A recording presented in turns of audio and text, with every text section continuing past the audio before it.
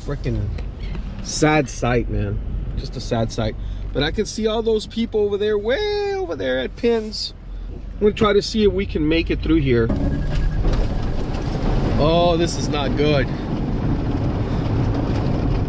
This is not good.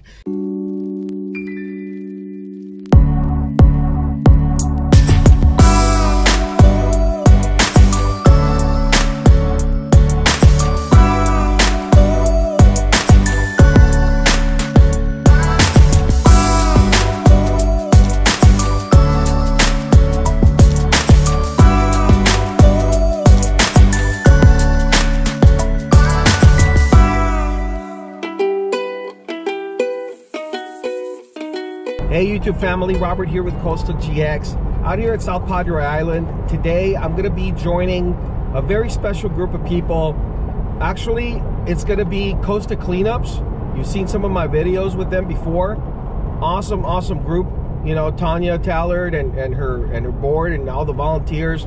Awesome people. Love what they do. Today I'm going to be meeting up with another group out of Port Mansfield.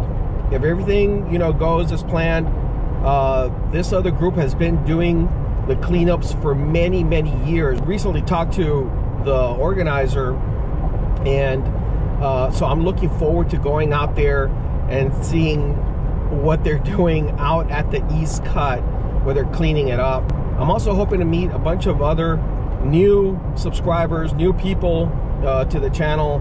These cleanups are the type of events that are just perfect to meet new people, because that's where you're going to find like-minded folks and people who like to camp and people who love the beach, who have a genuine passion for the beach and keeping our area clean. As always, my stuff is unscripted.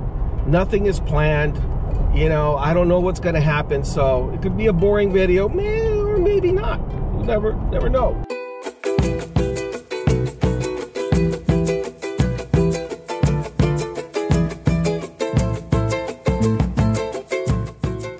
Costa Cleanups gathered at the end of the road and were already cleaning up the beach when I arrived. I stopped and decided to take these drone shots of the volunteers.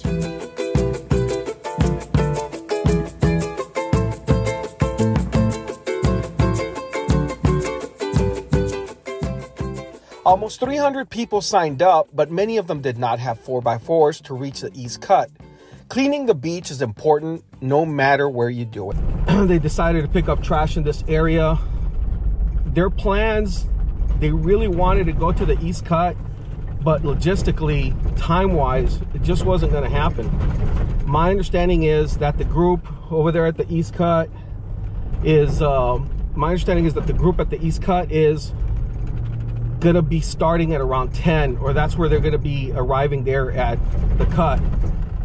I really want to be able to get some video of them. I really am trying. So I'm going to come back to the Costa Cleanups group. But right now I'm going to head on over to the East Cut, see if I can make it there on time.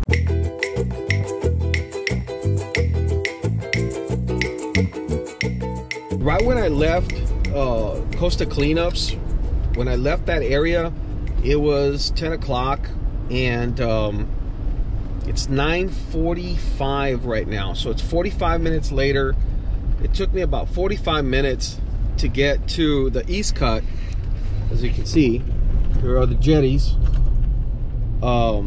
just from that area. So I guess if you're ever wondering, you know, how long in ideal conditions, you know, following the speed limit, everything, you know, being smooth, yeah, that's roughly what you can expect.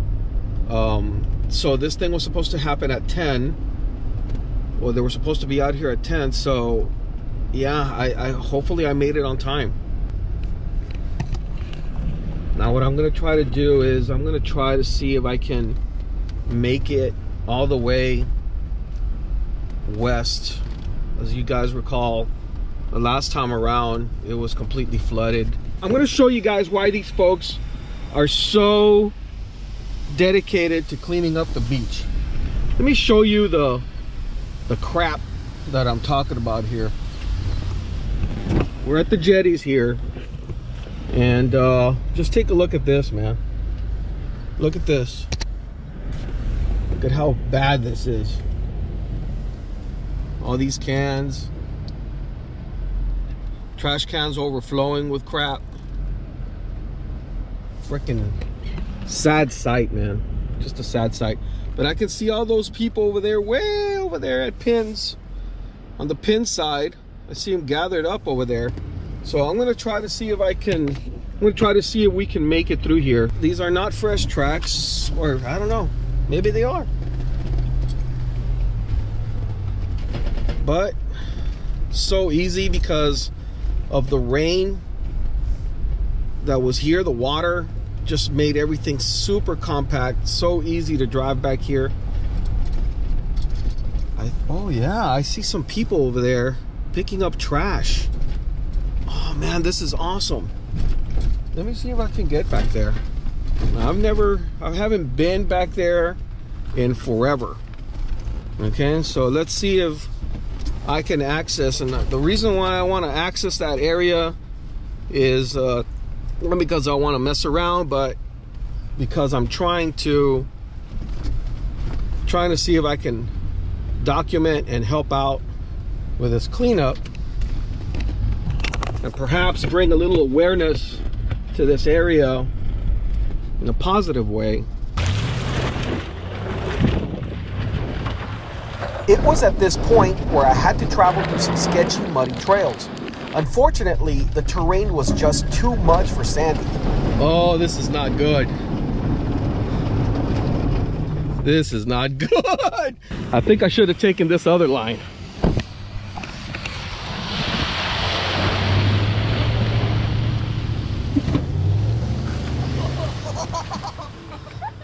The muddy road wasn't satisfied with Sandy and swallowed up another truck. This entire mess was recorded, and I plan on bringing you an entire episode on it in a few days. I promise you there is a happy ending that might just inspire you and entertain you at the same time. This video is about the beach cleanup, and so I will continue with my mission. But check it out, guys. We made it, man. We are at the East Cut, and this is pretty good. So hopefully we'll be able to jump on a boat and see what's up.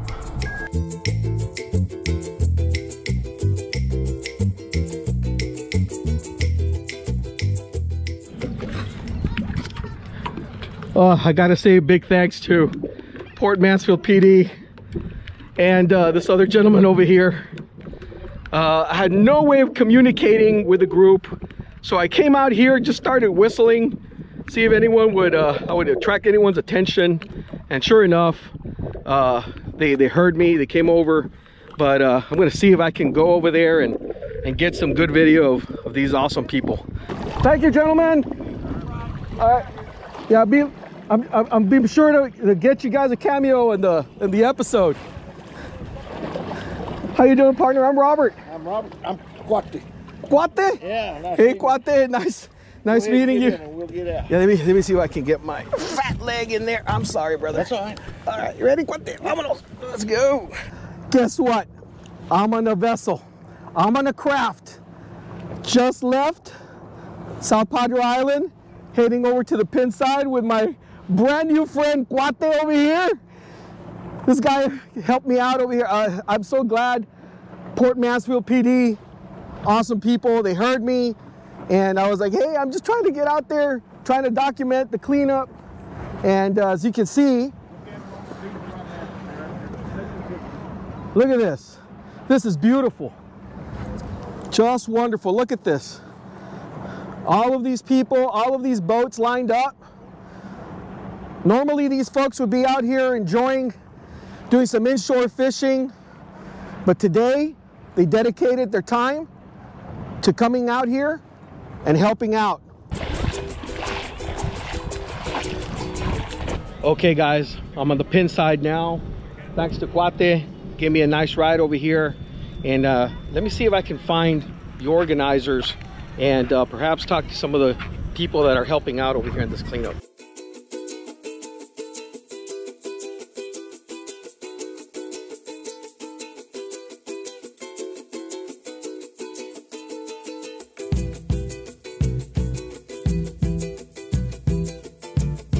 We've organized this thing going back to 2008, and you know, in Port Mansfield, we do the Mansfield Channel, we do the beach, and it's a logistical nightmare, but we managed to do it for 12 years. 12 years. We meet at the Port Mansfield Chamber of Commerce Pavilion. We feed everybody breakfast. We give everybody a T-shirt. This is the T-shirt this year. Sam Caldwell art on the T-shirt. Give Sam a little plug there. And we give everybody instructions on letting them know what we're going to be doing. And then we start loading them up on boats, and we come out to the cut, and he's like directing traffic out there, saying, you go there, you go there, you go there. And we just hopscotch up the Mansfield cut. And all of this trash you're seeing came from the Mansfield cut. We frequent the beach. We have a home in Port Mansfield. So we come to the boat and we go to the beach. Yeah. And we came across the jetties in 2008. And I don't remember exactly. Seven. Huh? It was in 7 because we started in an 8, you're correct. Right. And it was, I think, Ike, a couple of hurricanes up the coast had backwashed pins. And this beach, when it's pretty, is the most pristine beach in Texas. And it's, you know, as pretty as any place in the United States at times. But it was just backwash with everything from decks to washing machines you could not imagine, and lots of plastic. We can't just leave this trash here, you know. It was just covered. It looked like a landfill out here. Yeah. And we said, we have to do something. So we started out, we had about 30 people, I think, the first year, and we're up to 225 people this year. So how can people help? They can just volunteer next year. They can go to our Facebook page, Port Mansfield Cut and Beach Cleanup. It's got my phone number. It's got both of our phone numbers. It's got our email on it. And they can just email me and say, I want to be a part on this next year, and I'll put their name. I've got a distribution list with like 350 names on it, and I start sending out emails, you know, around January. Okay, we've got the date set. This is what it is, so people can start planning it. Is this your first time out here? Yes, it is. It's our first year, our family to come. Some friends invited us, and we thought this would be a great service project for our family. We found shoes, we have found ropes, we have found lots of plastic bags, lots of bottle caps. People need to throw away their bottle caps, toothbrushes, lots of cans, you name it, I think we found it. It's good to clean up the area around the sea because I don't want like sea turtles to die because we like those animals. Anything weird that you all found? Not really. Most of it was just normal stuff. A bowling ball. You found a bowling ball? We found a bowling ball. Where? It looked like a float, but it was a bowling ball. Okay. Yeah, so I think the bowling ball wins the weirdest object. Yeah. A bowling ball. Yeah, who bowls out here? I don't know. What are you bowling for? Yeah, and who puts a bowling ball on a boat? Is this my ride? Thank you. Well, there you go, guys. I was able to make it over to the pin side and talk to some awesome people. And what can I say? I mean, what they're doing is such a noble cause. Been doing it for a long time. But if you want to be a part of this, don't hesitate. Go ahead and sign yourself up. I think you're going to have a great time. It looks so cool. For sure, I got to come back next year. It's a good cause. We pick up a lot of trash. It can be pretty fun. Hang out with all your friends. And you're doing a good thing. So you find a lot of chairs and crates for some reason. We've been here, of course, since it started, and what a lot of people don't know is it has changed a lot. I mean, even compared to like maybe 3 years ago, we had like maybe 10, 15 boats who were like coming back and taking trips to where now we have enough boats who you just have enough people to come all at once and take your crew back. And it's pretty nice. It's definitely changed. The beach is a lot cleaner, and I think it makes people more aware. We've got to protect the beach. This is important to our fisheries. If we don't protect this beach, then we'll lose it all.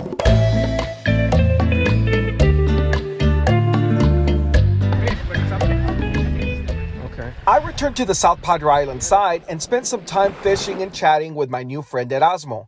He is a Coastal GX subscriber who saved the day. You're coming all the way from Georgia? Yeah, from Georgia. You're on vacation?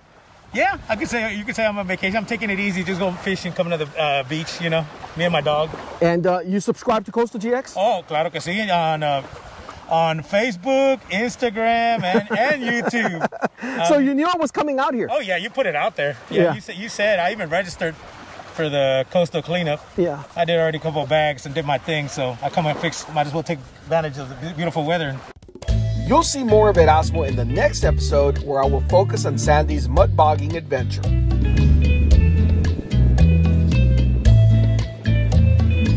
So now, what is the plan? The plan is to make my way back to see if I can still find Tanya and the Costa Cleanups crew, and go say hi to them. And I didn't get an interview with her, so I would like to go and do that real quick. But right now, the first thing I need to do is get out of this mess.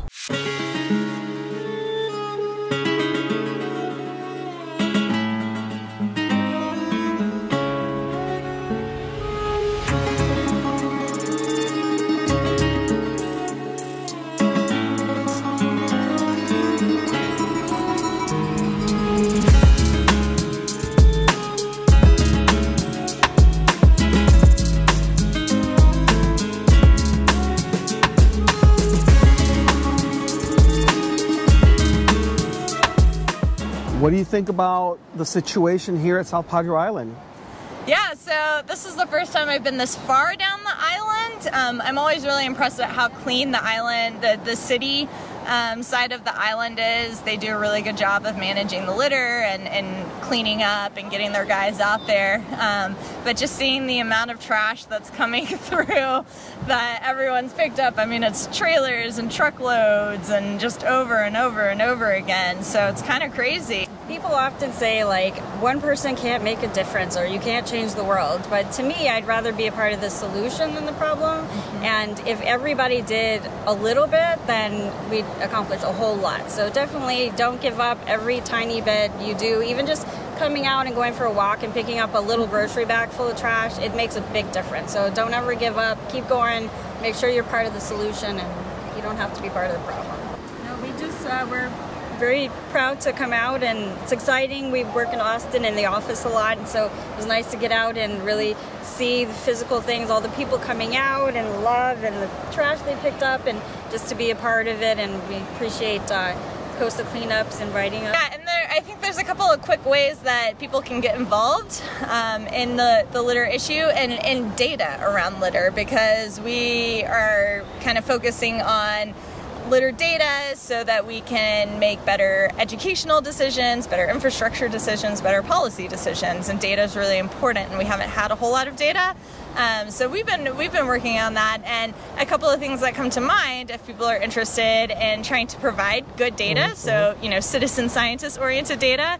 The Nurdle Patrol is definitely one of them, so you can look it up on the internet, but basically if you live on a beach and you find little plastic pellets along the high tide line, and they're called nurdles. They're used for manufacturing new plastics, and pick up as many as you can in 10 minutes. Go to Nurdle Patrol's website, report that data. I was very successful, best one yet. So we had 205 people registered as of last night, but we had more people come that didn't register. So it's probably the biggest cleanup we've ever had, and people really worked really hard. We cleaned a lot of trash, so dumpsters full. This area that you chose right here, the end of the road, what are some of the reasons that you like, tackling this area? Well, my favorite part of the beach, because there's no hotels out here. It's rural, nice and quiet, and I love the wildlife out here. But it's also because there's no hotels out here, there's no tax money to pay to clean it. So if we didn't clean this, nobody else would. So it's so much better after today. So it was looking like a landfill. So every bit helps, and truckloads and truckloads went out with trash today. So it's kind of our beach. Since nobody maintains it, it's a public beach. We got to take care of it. Tanya, tell me, if somebody wants to help next time around, when do you think you're going to have the next one, and how can people get involved?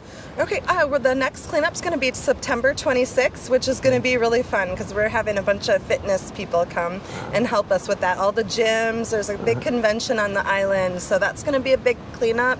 But in between, we have plenty of supplies, so if any groups want to come out, we'll provide the supplies for people to clean. You know, family reunions, birthdays. We got plenty of trash bags, trash grabbers, and water and everything that you'll need. So you can find us on our website, costacleanups.com, and Costa Cleanups on Facebook, Instagram, YouTube, and you can email me at costacleanups@gmail.com. Wonderful. Hey guys, so that's going to do it for this video. Thank you so much for watching. Really appreciate your support. Yeah, again, please look up those organizations if you want to join, if you want to lend a hand. You know, it would be a good idea to join these organizations, Costa Cleanups, and of course the Port Mansfield group. These folks are doing a wonderful job, so go ahead and check them out. You guys be safe. Take care.